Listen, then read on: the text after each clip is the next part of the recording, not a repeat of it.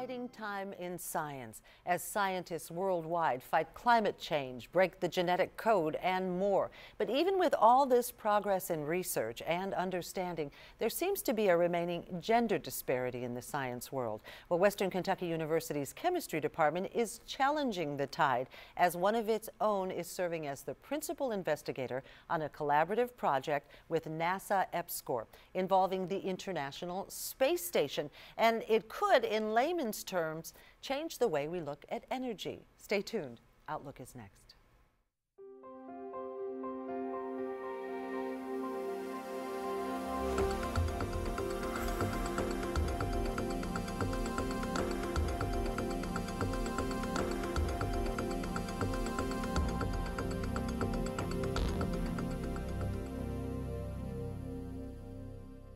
Hello and welcome to this week's edition of Outlook. I'm Barbara Deeb.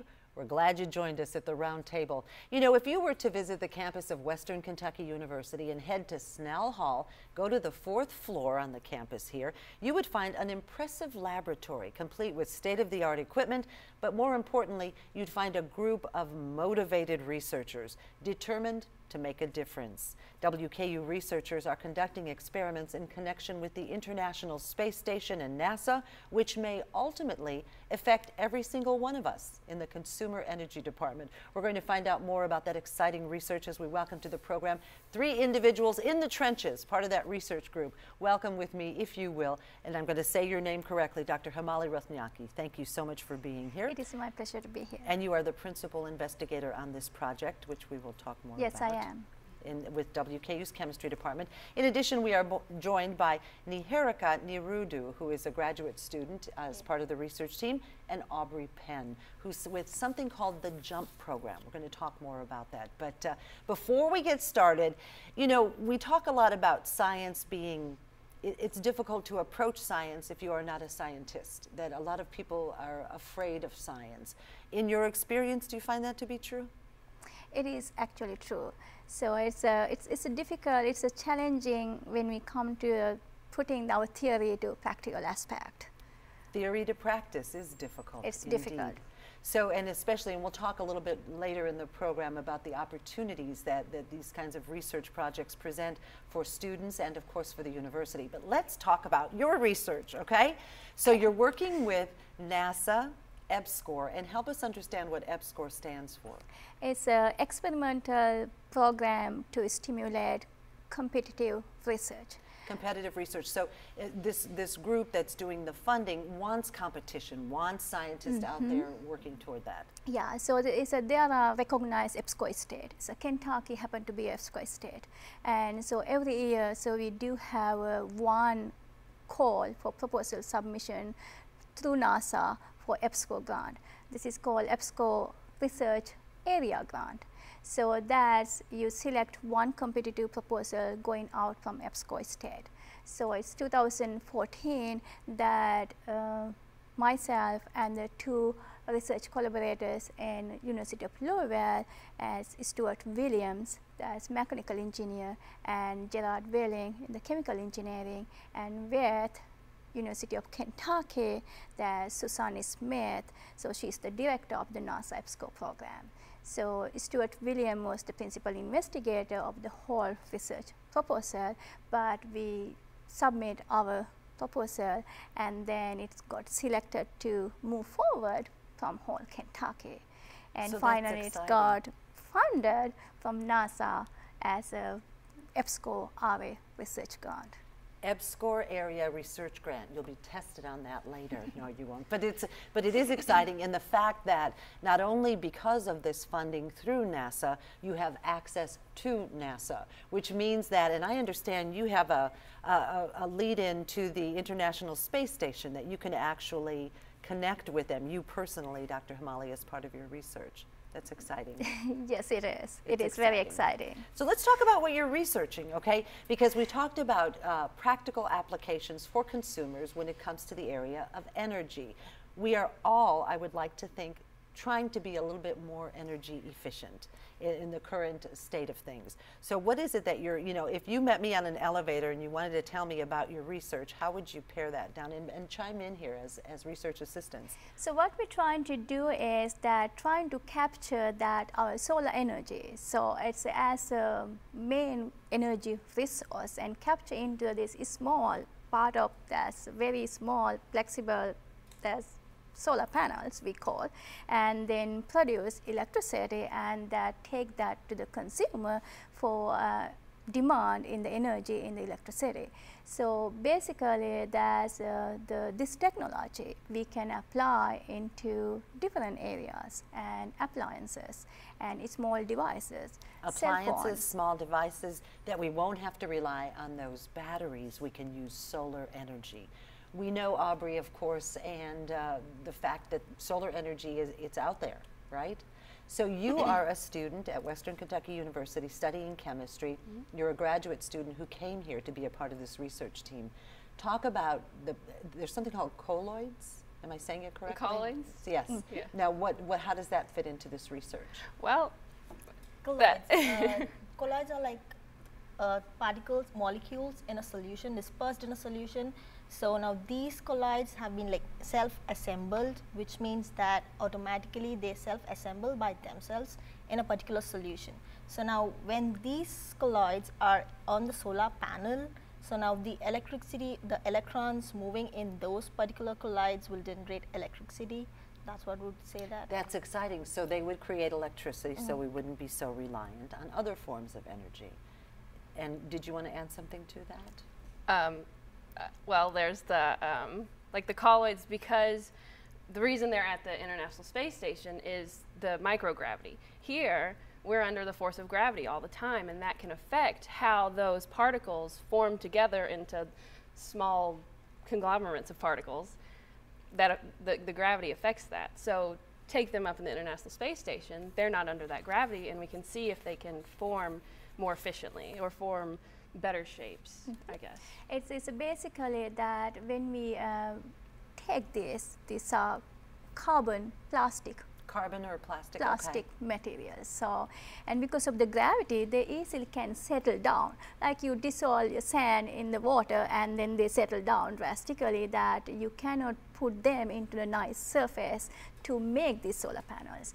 But that's utilizing this microgravity environment, that you can arrange these particles into different pattern, the way that we can enhance the efficiency that absorbing the solar energy. So that's where the International Space Station does playing the role in this project, that we send these particles and then they look at under microgravity, can we assemble?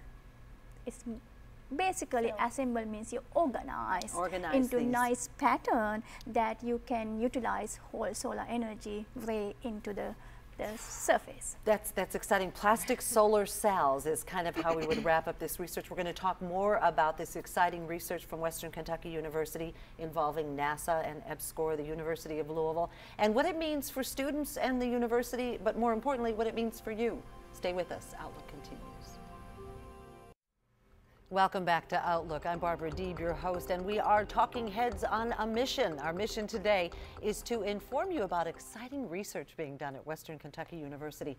In particular, we have representatives from the chemistry department who are working under a grant funded through NASA, EPSCoR, working in conjunction with the University of Louisville, and they're doing exciting research on plastic solar cells. And what that means is practical applications for you and me. How nice would it be when your cell phone runs out that you don't need to plug it in and have a battery, you just would have this solar cell that would provide the necessary energy. So we're going to find out more about that as we welcome back to the program Dr. Himali Rathnaki, who is the principal investigator on this grant project, Niharika Nirudu and Aubrey Penn also working on the project. So before we get started, just for our audience who might be joining us, in just a few sentences, recap what it is your research is about.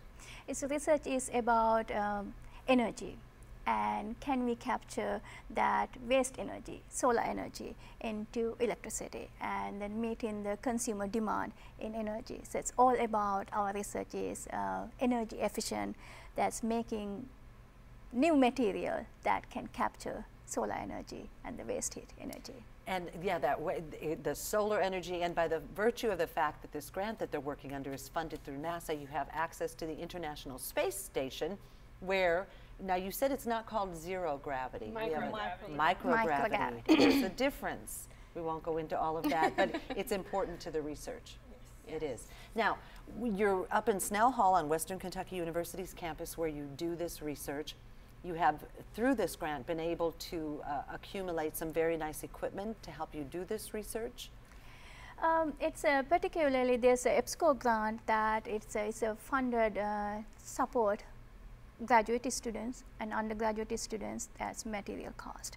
But so different other sources, other external funding, we were able to acquire. That's a high-tech transformation electron microscope. High-tech transformation electron microscope. It's a transmission electron microscope. Okay. That's where we imagine these particles, because these particles they are millionth of millimeter small. A millionth of a millimeter? Millimeter is small. And they range Put that in perspective for me. Now I'm thinking of a pin dot or the end of a pen. Are we still smaller? It's smaller than that. And so if you go to millimeter scale, it's a millionth of millimeter scale. So you really need this equipment to be able to see these image things. Yes. these particles. So Yes. and so that's we can take a look at these particles after we make, and then using this transmission electron microscope. We acquired that through the National Science Foundation external funding grant that it was $500,000, but actually we have been using this equipment not only for the research, it's also we using that for educational development and yes. also for the course curriculum. And other benefit is, I think, as in undergraduate aspect, that Aubrey can explain that how this integrated into undergraduate education. Yes, the integration. Yes, that's so. Basically, what you're saying is you were able, through a National Science Foundation grant, able to acquire this amazing equipment that now lives at Western Kentucky University. But it's not limited to the chemistry department nor to this research grant. It's crossing many different areas. And Aubrey, there's an entire class just to teach the TEM, the transmission, and the SEM, the scanning emission electron microscope. And I mean, I go to conferences and we show our data and everything, and one really exciting thing is I'll say something like, I took these pictures, and there are students that are surprised that I'm the one that was using the machine, and that's something that's special about having the machine that we can use. Hands-on. Hands-on, absolutely. Now, we mentioned, Niharika, that you did your undergraduate work in India, but then came here as a graduate student. Yes. You are an undergraduate, but you're in something called the JUMP START program. So help us understand what that JUMP means. is Joint Undergraduate Master's Program. It's just an accelerated program for me to get both my bachelor's and my master's degree in 5 years, rather than 6 normally. Okay.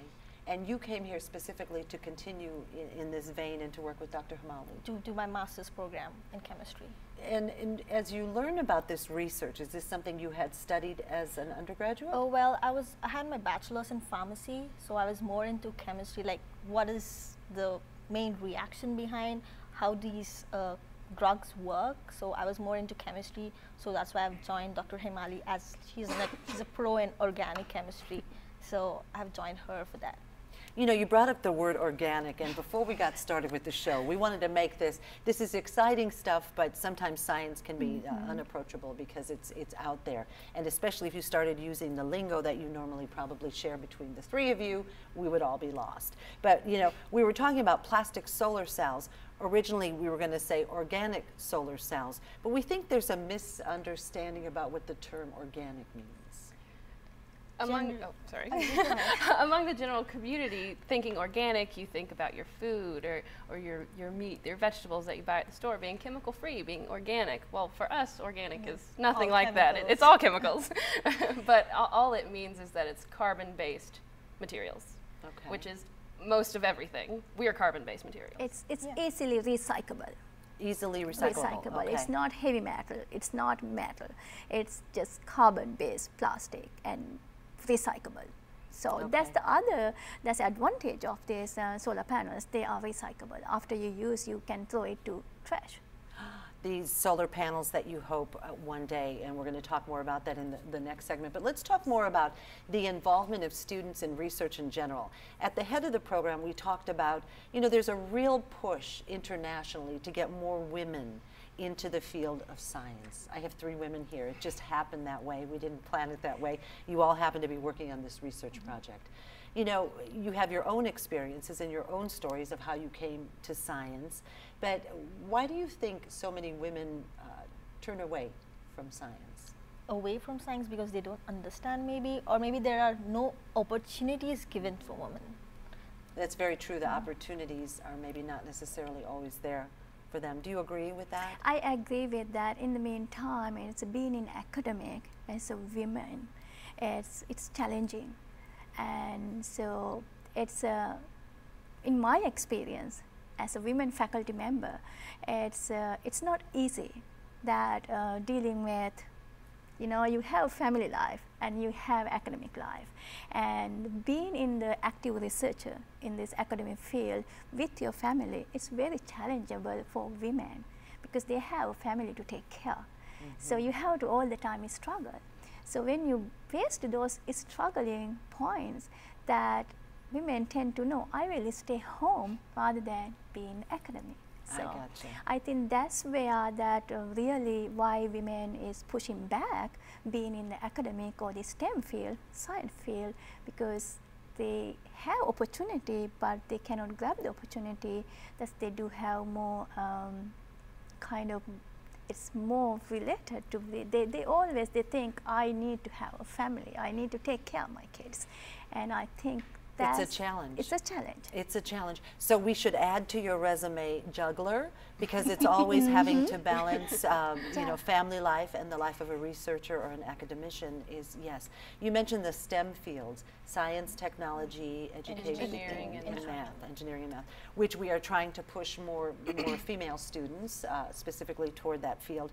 Your research at Western Kentucky University on the plastic solar panels not only includes undergraduates, graduates, but you're also using some students from the Gatton Academy at Western Kentucky University. Yes, I am. So I have been having Gatton Academy students, total more than like 25 students last 6 years.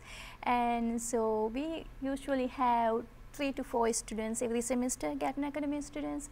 Actually, so we had a very good Gatton Academy students. They are very driven, they are very enthusiastic, and so they listen very well. Because so they're really high school, like that. age-wise, so, they are in high school, but you know, intellectually, they are out there, very high intellect. When I joined the group, I had 2 of our Gatton students at the time training me on doing things. I was a junior in college, having a senior in high school. And being a graduate, I have been trained by a Gatton Academy student. That's beautiful, but what a wonderful opportunity for them to get their hands on this kind of research at such an early age. Now, we're going to take a short break on Outlook, but we're going to continue to wrap things up to let you know, okay, so we do this research here at Western Kentucky University through this NASA EPSCoR grant on plastic solar cells. And you know, what next? So let's say things go the way they are planned to go. Who holds the patent, and how do we apply this to the corporate world, to the commercial world? We're going to talk about that more when Outlook continues right here on WKU PBS. Won't you please stay with us? Thanks. Outlook continues. I'm Barbara Deeb. We're here to wrap things up now as we are talking about exciting research going on at Western Kentucky University specifically. I mean, there's a lot going on, but today at the table we're talking about something going on in the chemistry department as we learn more about this grant with NASA, where there is access to the International Space Station, and it could have ramifications for you and I as we go forward, because it's going to mean a more efficient solar energy source available to us. Dr. Himali Rathnayake joins us, Niharika Nirudu and Aubrey Penn, who are working on this project. And so once again, let's recap. We are looking at what you're studying on the campus of Western Kentucky University could ultimately have applications for the consumer market. Yes, it's good. In addition, it could have applications for NASA. We could have solar-powered satellites. Yes, that is true. So we can use this technology that we develop and eventually that you can apply in the space shuttles. Space shuttles, okay. to power up the satellites and the shuttles and all the space exploration research and the scientific findings we can use as an energy source to power up all the equipment in space. Now, we talked about the connection of the International Space Station, and know this lady because she has access. So because your research is actually there now as we speak on the International Space Station where they are doing. Yes, so let me clarify that one of the part of this research program is that's colloidal cell assembly. Colloidal cell assembly. Okay. That's where the NASA current experiments going on in the International Space Station.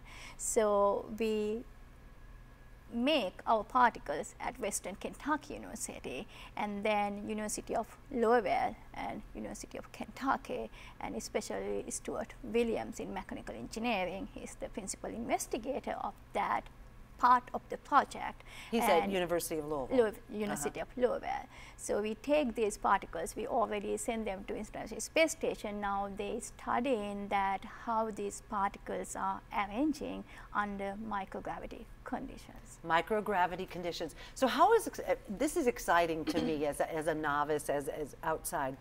But for you, who has made this your life's work, how exciting is it for you to go to the Glenn, the NASA, it's the Glenn Space Station, or the area in Cleveland, Ohio?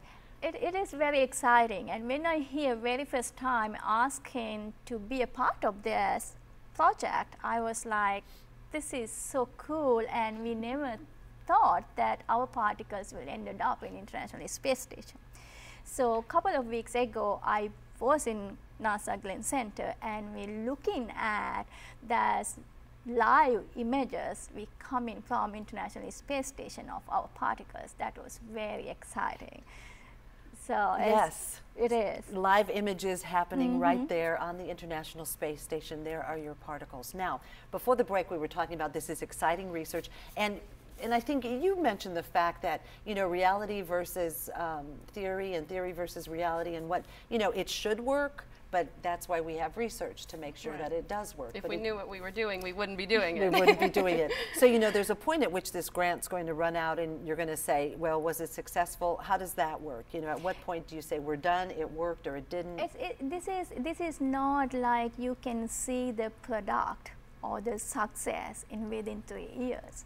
So this is the long term we have to research on this. So this grant is only just supporting for 3 years to look at these particles or the colloidal, how they assemble under microgravity.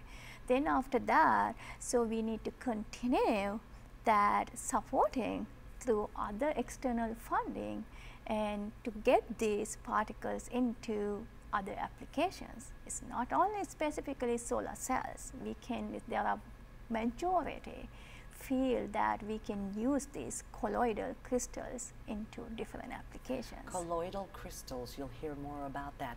So this is ongoing. So if we were dreaming in a perfect world when all your hard work and all this research would be applicable to someone watching this, you anticipate it would be 25 years down the road?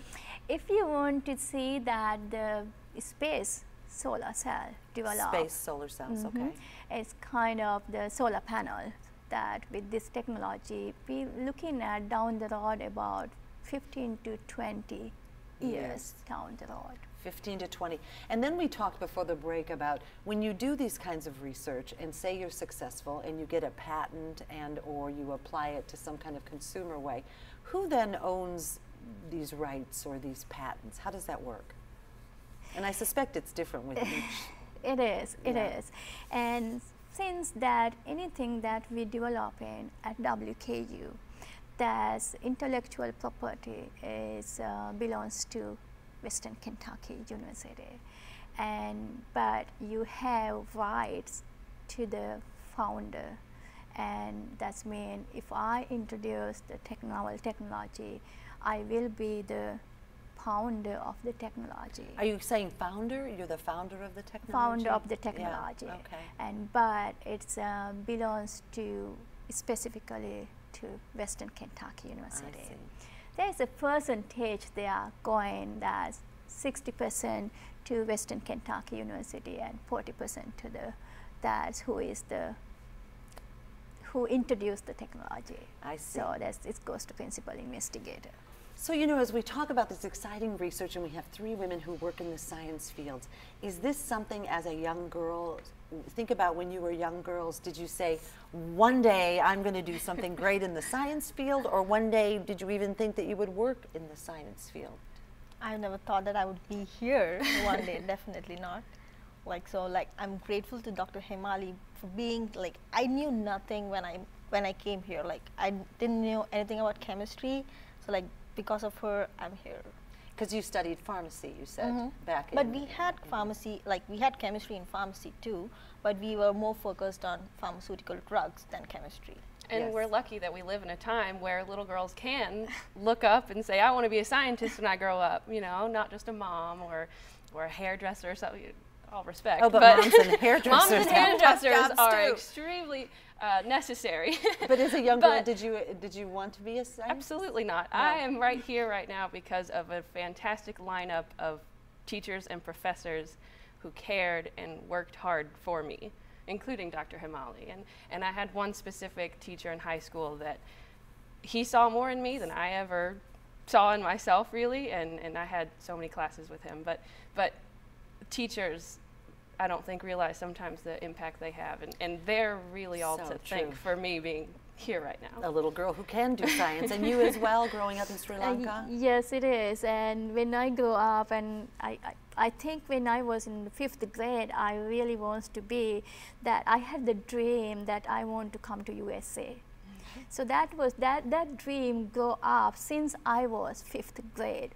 So my mom and my dad is a school teacher. I see. So when I did my high school, I said I want to go to USA, do PhD. Then he looked at me, is it possible?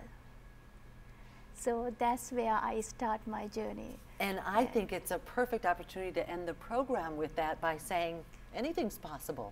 Thanks so much for sharing your stories, for sharing your information. We're going to put up a website where you can go and take a look at what these 3 women are working on here at Western Kentucky University, plastic solar cells. That's going to wrap it up for this week's edition of Outlook. I'm Barbara Deeb. We're glad you joined us. Thanks.